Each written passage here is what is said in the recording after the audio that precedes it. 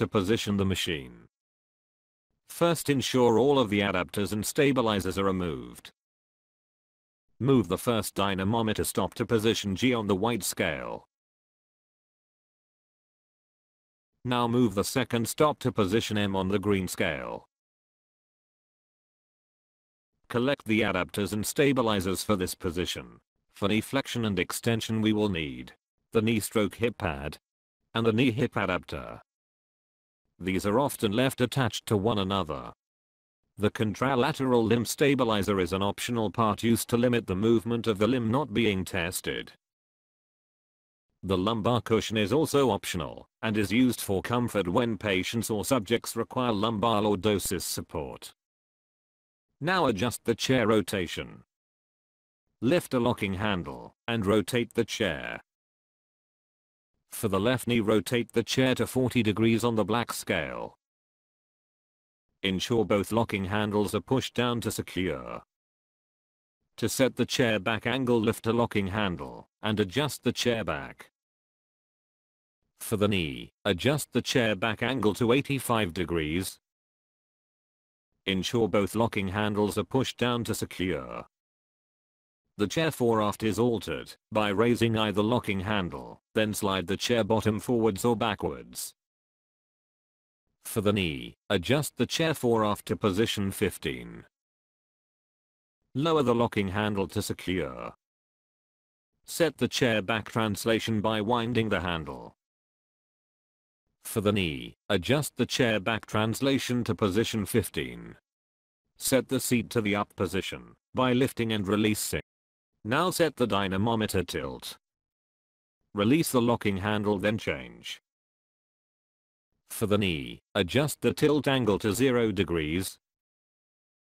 Lock by tightening the handle. The dynamometer height and rotation are adjusted together. Lift a locking handle to release. For the left knee, rotate the dynamometer to 40 degrees on the black scale, whilst also adjusting the height to 8. Ensure both locking handles are pushed down to secure. Finally, position the monorail by pressing the kickboard and sliding the chair to position 27. Now install the knee hip adapter.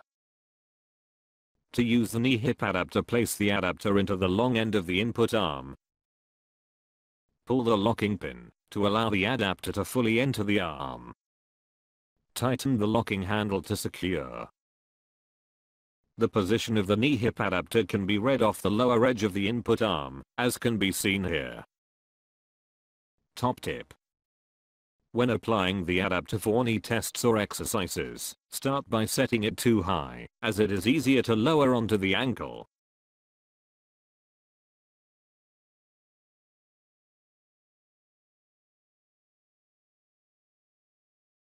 To attach the knee hip pad to the knee hip adapter, first choose to use either the long or short end.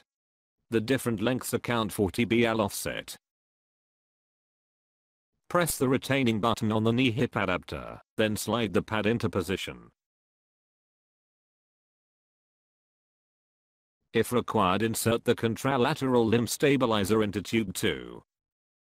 Ensure the stabilizer is facing the limb not being tested. Pull the locking pin to adjust for height, then secure with the screw handle.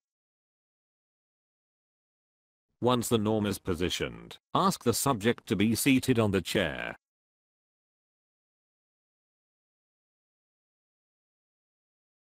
Ensure the chair back translation is correct for this subject. Adjusting this has the effect of altering seat bottom length. This ensures the thigh is adequately supported without impinging the posterior knee structures.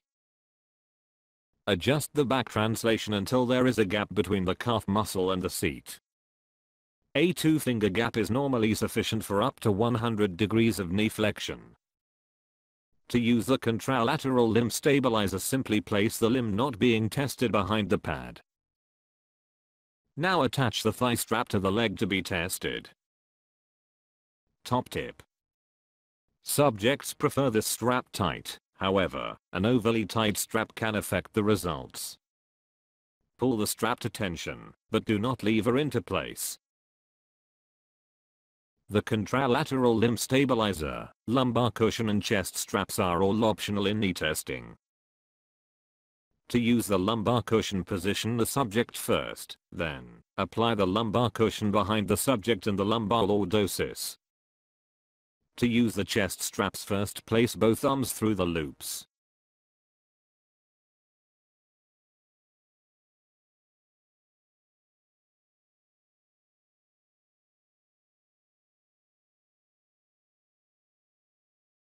Then clip the straps together using the clasp.